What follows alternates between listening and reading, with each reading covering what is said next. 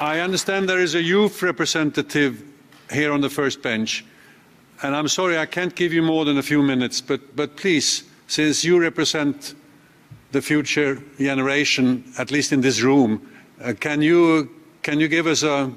You can come up here. Please present yourself and be quick.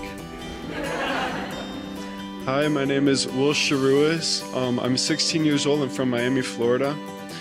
I founded a youth organization called We Are Forces of Nature to help halt and slow down climate change. I grew up in Miami, Florida, and I've had the absolute gift to spend a lot of my free time outside on the ocean. My home, which sits at ground zero sea level, will be uninhabitable due to sea level rise caused by global warming. Back in 2017, Hurricane Irma really affected my community firsthand. I mean, the entire city of Miami was virtually underwater. There was even a boat that washed over my school's football field. And with that, I felt the personal need to act. And I felt that it was almost a moral responsibility of mine to take this into my own hands and do what I could do to help stop this issue. So after the hurricane, I founded a non-profit organization called We Are Forces of Nature.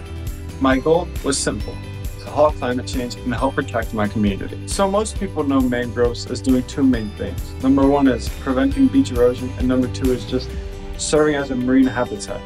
But what a lot of people don't realize is mangroves actually sequester carbon at a rate much faster than traditional forests or evergreen trees.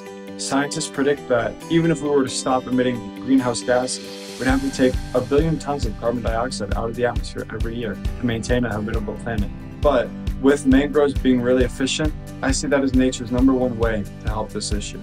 So far, Forces of Nature has replenished 6 miles of mangrove coastline, and we've replanted 1,149 mangroves. The A Million Mangroves initiative is a really inclusive, easy, and imperative solution. Youth can start out by just getting a group of friends together, going to the mangroves and cleaning up trash. Also, for the plantings, it's pretty straightforward. You just collect the propagules that wash up on the beach, water them, and then eventually replant them in the place you found them. This initiative can be broken down into 4 main parts: the cleanups, the replantings, the education, and the research. For the cleanups and the replantings, they're pretty straightforward. Every weekend, I get a group of friends and we go out into the mangrove forest by my home, and we clean up and we just replant mangroves in the areas where mangroves once lived.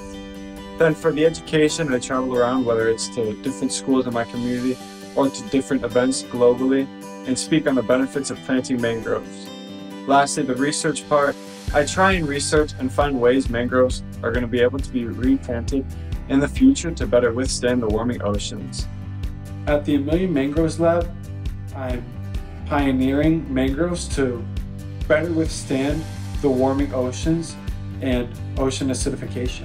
To do this, I've been exposing mangroves to higher concentrations of salt and temperatures, and growing them for long growth periods.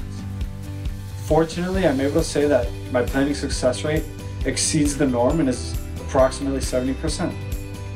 To scale up the A Million Mangroves initiative, I've been able to share my solution at the United Nations headquarters in Bonn, Germany, Stockholm 50, and at the request of the US State Department, with conservationists visiting from 5 continents.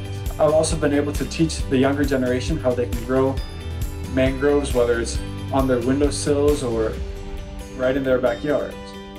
If we can scale up this project, then we have a fighting chance to halt climate change.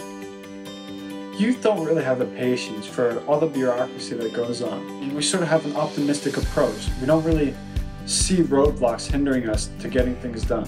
We also recognize that if we don't act now, the changes that affect our planet are going to be irreversible. Personally, I think that the power of one is really important, and that one person, one action can make a difference. The hardest part is to take the first step. I'm really hopeful that if my initiative can at least empower another youth to act, then maybe that youth can empower one of their friends to act, and it can sort of snowball from there. And I just have hope that we really can turn things around for our planet.